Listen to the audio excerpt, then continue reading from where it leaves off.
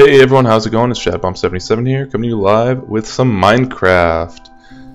Yeah, so I did an earlier video on it, and it was just a little channel update. Well, that was just a little politics thing, but this is something different. This is just going to be talking about the idea of Minecraft and its legitimacy as a game, my thoughts on the whole game itself. So, I got Minecraft, just a little background information. I got Minecraft when it was in beta a while ago, and there was no health bar or no hunger bar or anything like that. And I had seen a few videos on it originally, and I wanted to see what it was about. You know, the whole concept of it's a game about nothing, you know, really appealed to me. But it's not a game about nothing. You can do so much more than just nothing with it and just kind of goof around, but it also has a really creative aspect to it, which is really nice. And this is kind of what I wanted to show off in this video, was the creative things you can do with it. So this is my house on this server that a friend owns, and yeah, I mean, my whole thing is that a lot of people say, oh, it's a kid's game, it's not really something for adults. But you know, the thing is, even if it is a kid's game, it's still something which you can kind of, you know, express your creativity with. I mean, look at this, someone made a Zelda thing on it, someone made a Yoshi on it. That's creativity. All I could make was a flag and a pig, you know, a pen with animals and stuff in it, but still it's expressing creativity. You know, I would argue that it's making you a critical thinker. You know, you have a problem, you want to get to the bottom of your mind. How are you going to do it?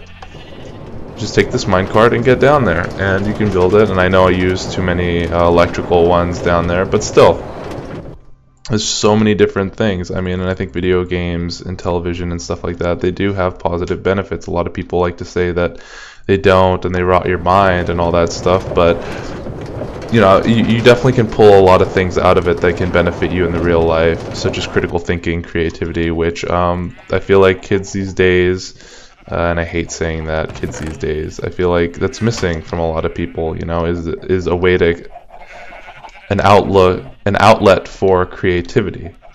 And I feel like Minecraft is one way you can do it. And yeah, there's a lot of clones and knockoffs and all that stuff, but it's still a way which you can do that. I mean, I built a church in here somewhere. It's gonna be hell to go find it, and I don't know how to make myself fly in this thing. But yeah, other than that, I just wanted to check up on all you guys, see how, guys and gals, see how you're all doing. Yeah, it's been fun just trying to find jobs out here in DC, just trying to have a good time. Been hard to make videos lately just because I don't want to commit to a series and not be able to bring quality content at a regular pace. So it's just been nice to get some time to do that lately, you know, over the weekend. So I'm just gonna make this quick video, kind of just show what things are going on. I might do something with Minecraft, but I want to appeal to, you know, a large array of people. I'm not saying, you know, that appealing to, you know, younger people who would enjoy this, I would imagine, is a bad thing, but I want it to be all inclusive and as inclusive as possible, you know, for the entertainment value of it. So yeah, I have Fallout 3 and New Vegas and all that, but those are really long-term games. I have Portal 2. These are all games I have not played yet, and they would be, well, I've played Fallout 3 and New Vegas, but for consoles. In regards to Portal 2, I've never played it, so it would be a blind Let's Play. And that could be really frustrating, but I feel like the co-op mode would be a lot more fun than just going in blind. So we'll see what happens with that. I'm still trying to get everything in the works of what I want to do next. YouTube is just a hobby. It's for fun. It's just a creative outlet. You know, we were talking about creative outlets.